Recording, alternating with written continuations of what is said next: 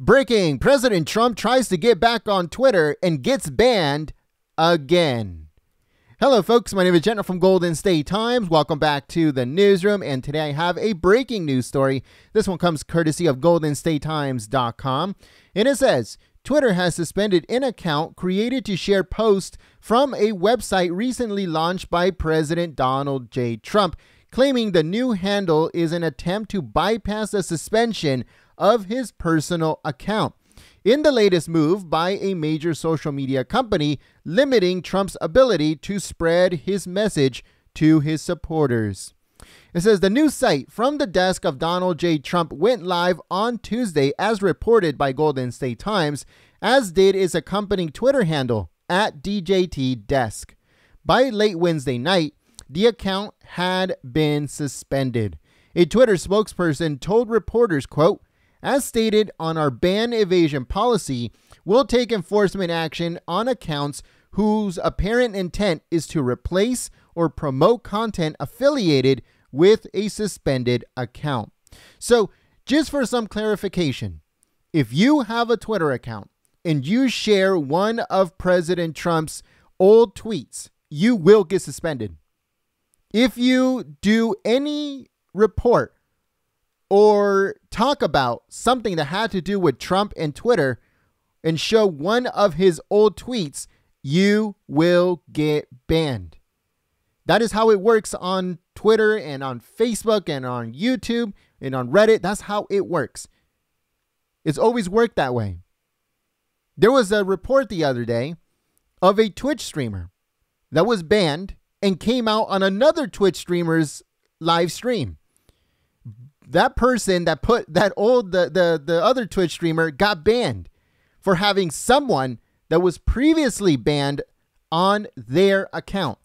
They did nothing else wrong other than have the other person that got banned on their live feed. That is how crazy these social media companies are. It goes on to say that Twitter also suspended the account of Carolyn Levitt, communications director for Representative Lee Stefanik, late Wednesday before reinstating it Thursday morning.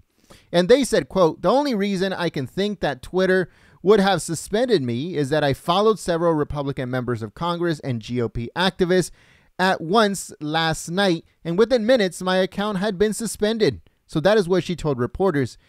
And Twitter came out and told Fox News, quote, the account was suspended, quote, in error, according to them. So, as you guys know, President Trump had already started his own social media platform. It's not a site yet. Nobody can sign up. It's just him being able to put out what he is thinking at the moment on his own personal website. So he shares videos and what you would consider a tweet and other endorsements and stuff like that on his own account called From the Desk of Donald J. Trump. It is on his website. If you haven't checked it out yet, go to his website, donaldjtrump.com, and you'll see it on there. It's called The Desk or just Desk. So go and check it out. But let us know what you guys think about this whole situation. President Trump trying to get back on Twitter and gets banned a second time.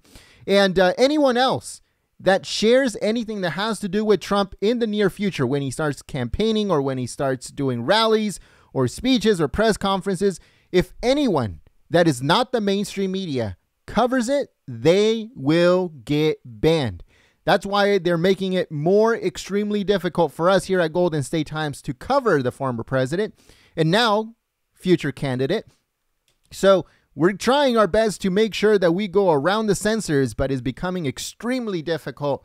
So stay tuned live here at Golden State Times for more coverage, not only on the former president, but everything that has to do with politics. So if you're new to the channel, subscribe and click that notification bell. Also, make sure you follow us on Twitter, you like us on Facebook, and if you're on Parler or Gab, make sure you follow us at Golden State Times. Also, make sure you click the thumbs up button, folks, because that helps us beat the YouTube algorithm, and make sure that you share this video on social media.